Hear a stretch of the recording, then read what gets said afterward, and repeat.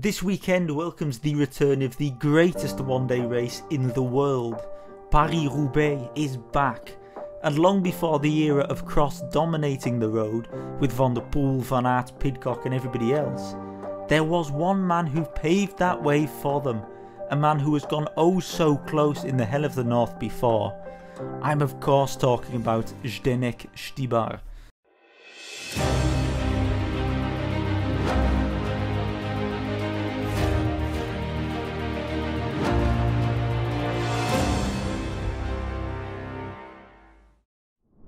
Zdenek Stybar was born on the 11th of December 1985 in the Czech village of Plana. Growing up, he dreamed of becoming a professional ice hockey player, oftentimes attending games in the nearby city of Pilsen with his family. However, Štybar also excelled on the bike, initially starting in BMX. He even became world champion at 7 years of age. In the end though, Štybar's love would be cyclocross, and in the late 90s, his early teenage years, the Czech Republic were going through a particular strong patch, Pilsen playing regular host to the Super Prestige at the time as well. Of course, the issues with cross was its winter calendar. It forced a young Štybar to choose between cross and hockey, eventually settling for two wheels over the two blades.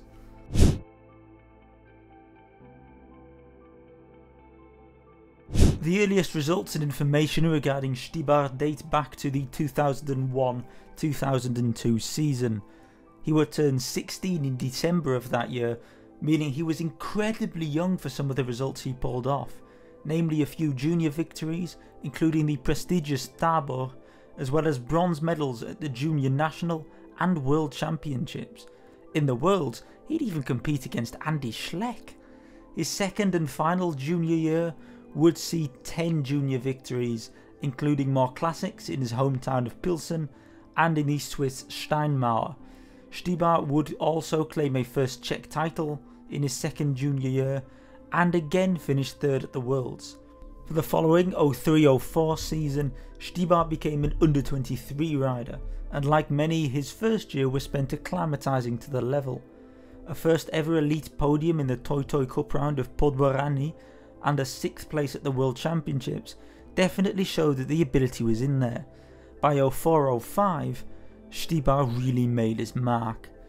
His season started amongst the elites in his native Czech Republic with some good performances before his elite World Cup debut came with a 52nd place finish in Waregem-Petergem.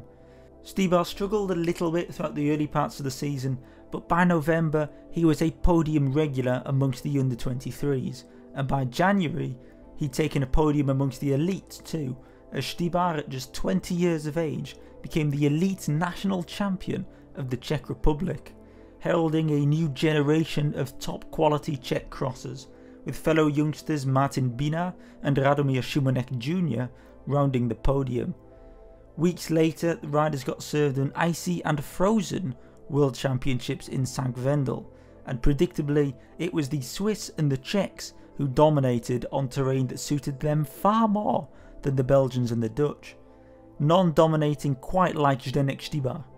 He would blow himself into the spotlight as the next big thing by winning the world title in dominant fashion, a world title he would be all too happy to defend in Zeddam 12 months later, finishing off Lars Boom and Niels Albert in a three-way sprint.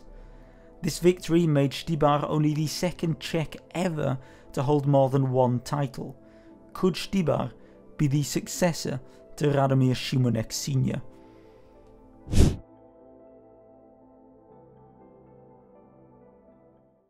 The following season, Štybar would make his move from the under-23s to the elites, racing in both categories at various races, and he did quite well. The youngster only missed the top 10 on 4 occasions throughout the entire season. During the opening weeks of the season in the Dutch Harderwijk, Štybar would win the Grote Prijs Shimano, his very first elite victory. He would also get to raise his hands aloft in Ardooien and in Oderzo amongst the elites. At under 23 level, Štybar would win his first World Cup in Treviso and a first Super Prestige in Ruddervoorde. However, by the time the Worlds came around in Hooglede Hills, the best had gone for the season. he's not strong enough, and his final under-23 World Championships ends with a 4th place. Not that this downward trend would last very long.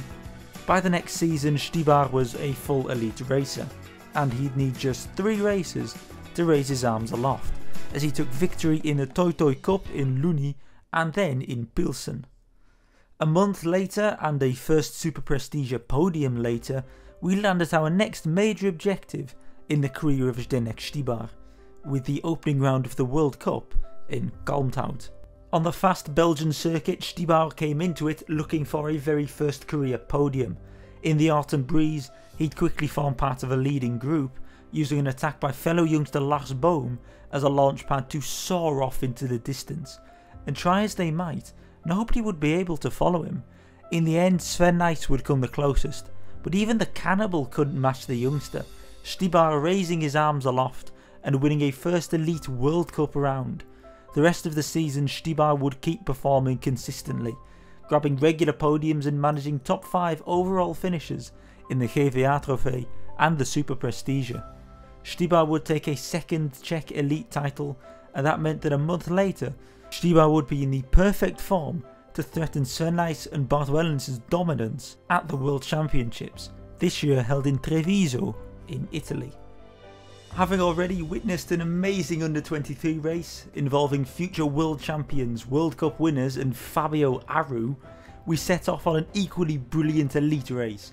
Lars Boom would fly out of the start blocks, but the race would be a close and tactical one, Štybar playing a somewhat subdued role in the race, later admitting that he was somewhat overwhelmed by the occasion, and in fact did not really want to become world champion yet. He felt he wasn't mentally ready for that strain, and thus he was all too happy to see Lars Boom soar off into the distance and claim the title. Štybar himself took a very respectable 2nd place. With an elite World Championship podium under his belt, Štybar's wings would start to unfurl. He'd become a constant fixture in top 10s in World Cups, Super Prestiges and Trophy rounds, oftentimes just missing the experience to round off the victory.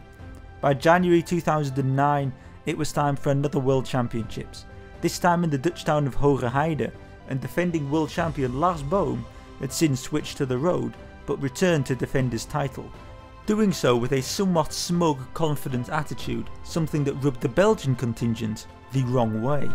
With the Low Countries setting up for all-out war, Štybar would hope to play both sides and see if that would let him come out on top. As the flag drops, the Belgians attack Boom one after the other. First Van Turnhout, then Nys, and eventually Niels Albert makes the decisive split. Spotting the danger, Štybar dives past Boom and the men in bright blue and flies into 2nd place, in pursuit of the defending under-23 world champion. He'd quickly shed Nys and Sven Van Turnhout from his wheel and soar towards Albert. He would get within a few metres, within 2 seconds of the Belgian, but try as he might, he'd never quite reach that wheel. And as the race went on, he'd start to slide backwards, eventually being more concerned with keeping 2nd than winning the race. And as Niels Albert claimed the world title, Štybar holds off 2nd and wins another silver medal. Now undeniably the greatest Belgian foe.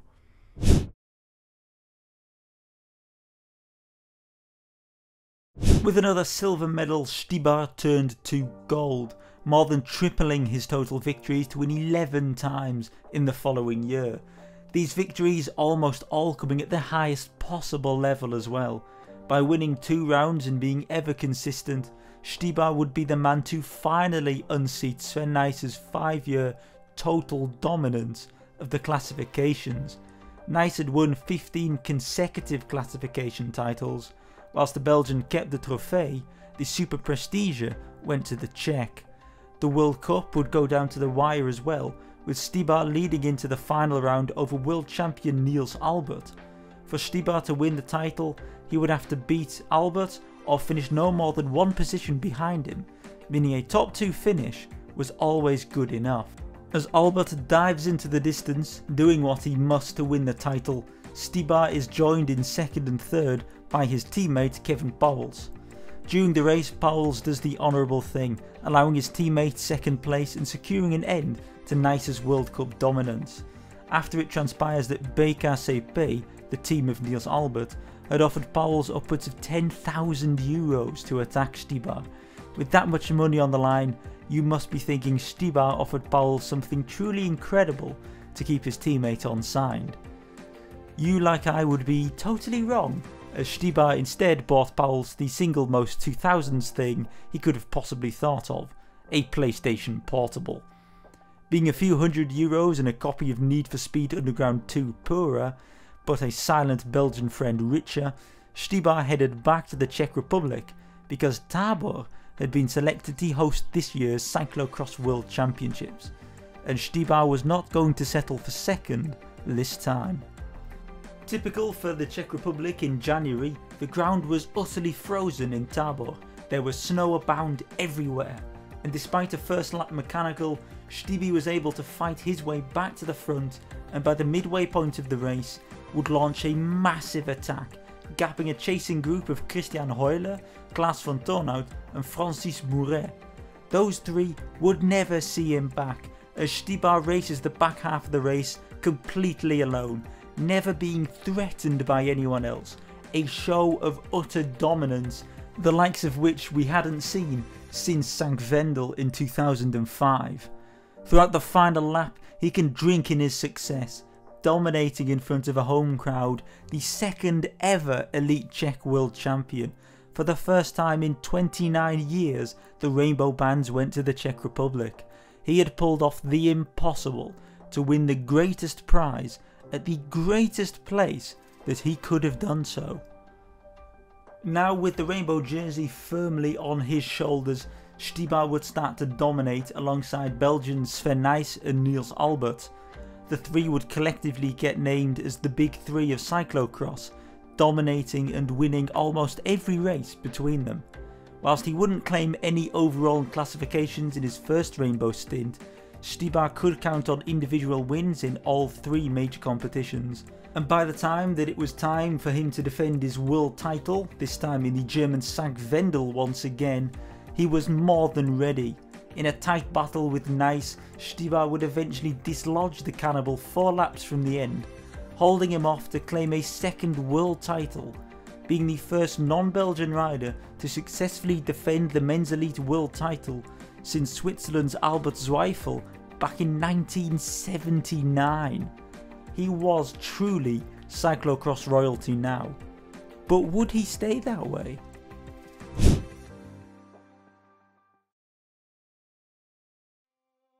As the cross season came to its close, Štybar would have an announcement to make. With his second world title in the bag, on the 1st of March 2011, the Czech would move teams, leaving his Telenet Fidea squad to join the UCI World Tour road team Quick Step Cycling.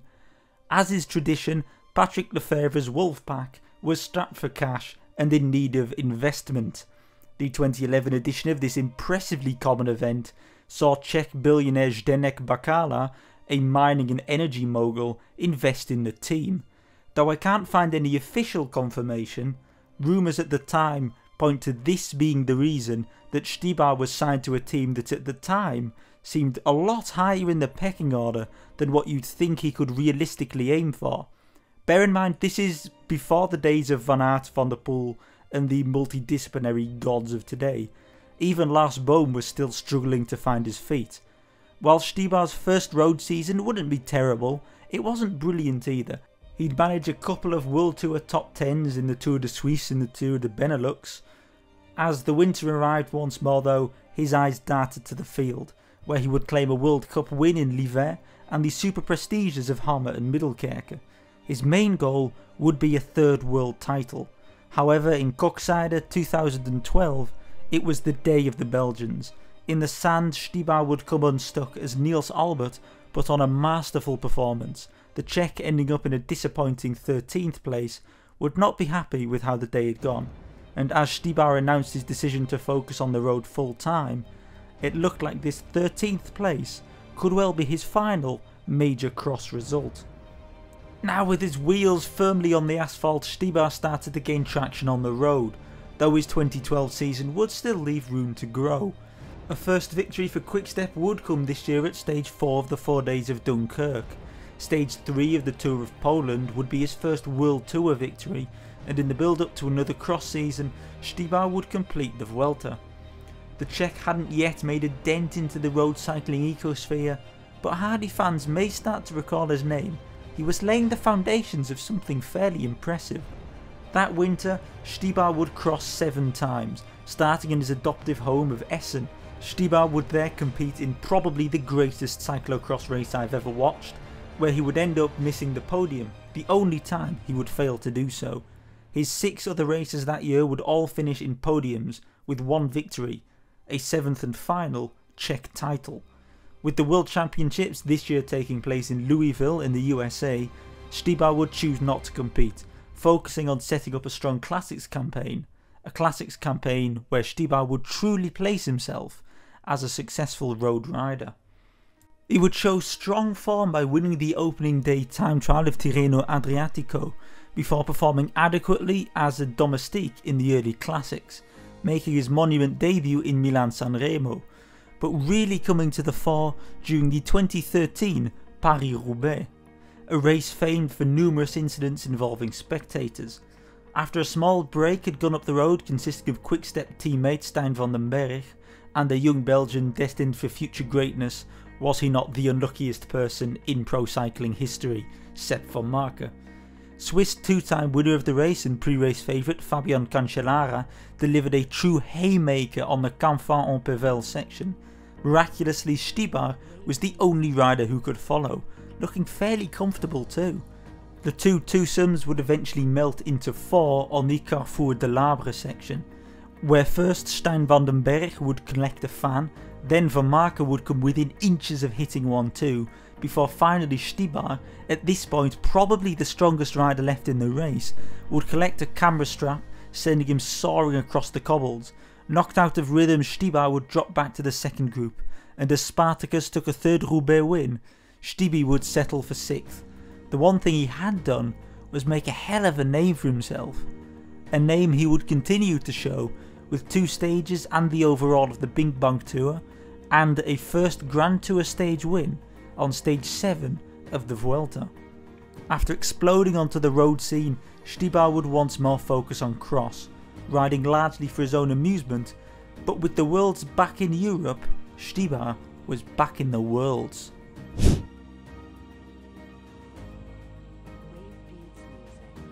Again this winter, Štybar would ride 7 crosses, claiming a World Cup podium in Zolder and even winning in Bredene.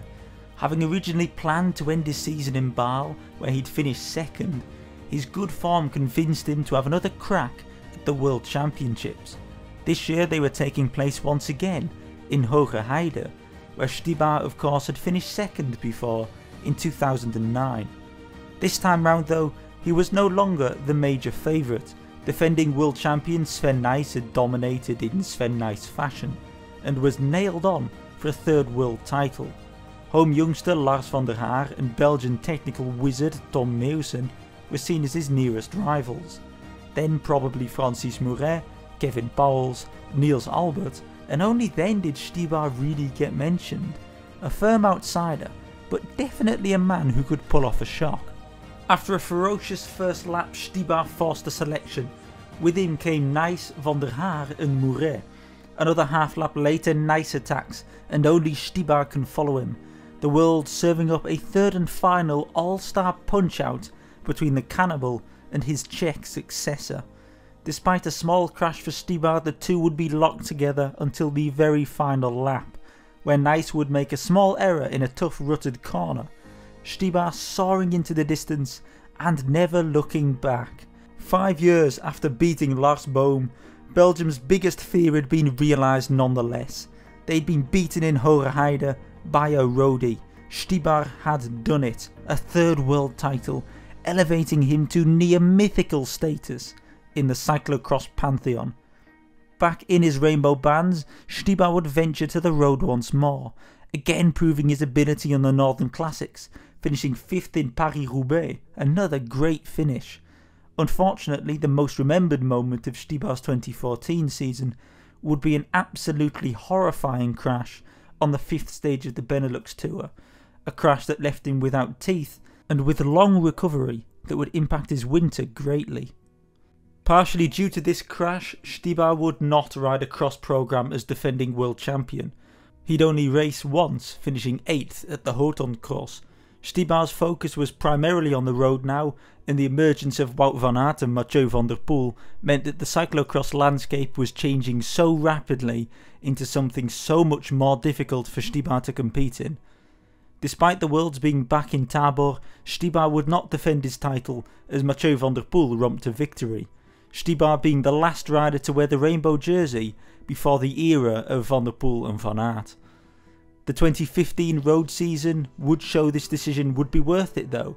Štybar would take his biggest career win to date by winning Strade Bianche, before losing out in a sprint to John Degenkolb to narrowly miss out on Paris-Roubaix once again.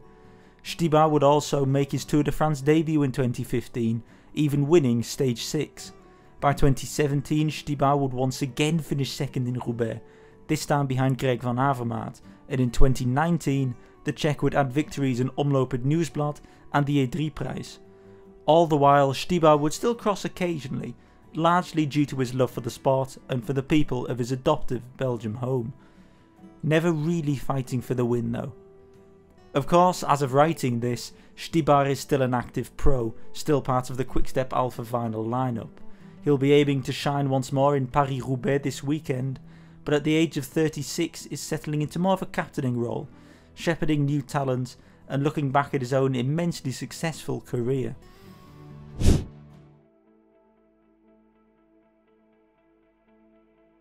In his career so far, Štybar has racked up 7 World Cup victories, enough to place him as a joint 10th most victorious rider in the World Cup history.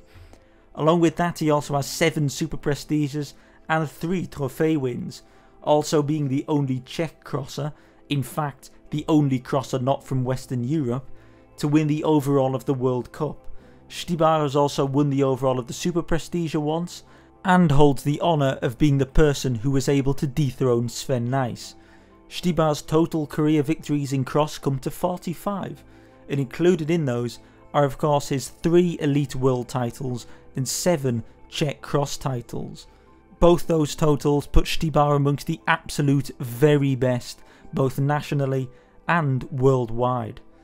Štybar of course also counts victories on the road, his biggest achievements being Strade Bianche, Omloop het Nieuwsblad, the E3-prijs and stage wins in the Tour and Vuelta, a truly impressive palmarès.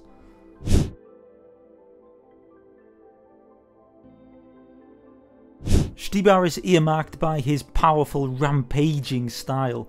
Throughout his cross career, he would often be called the successor to Sven Nys, the great man even said so himself. The two share an origin in BMX racing before moving into cross, and both tended to perform well across an entire season, not strictly peaking for certain moments. Štybar is an incredibly well-rounded crosser. His biggest strength was arguably his lack of a weakness. Possessing great technical ability and a huge road-built engine, Štybar could go far on all terrain. Growing up in the Czech Republic, he had enough experience on the ice and snow as well, and he was arguably the best sprinter of his era too.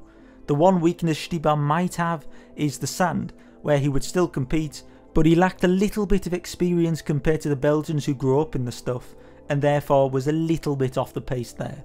But still, nothing bad. No matter the course and conditions, you could always count on Štybar to rip the race up from the start, making the racing as hard as he possibly could. Oftentimes he'd go solo from a long way out. In fact, you could call him a precursor to the style of Van der Poel and Van Aert nowadays.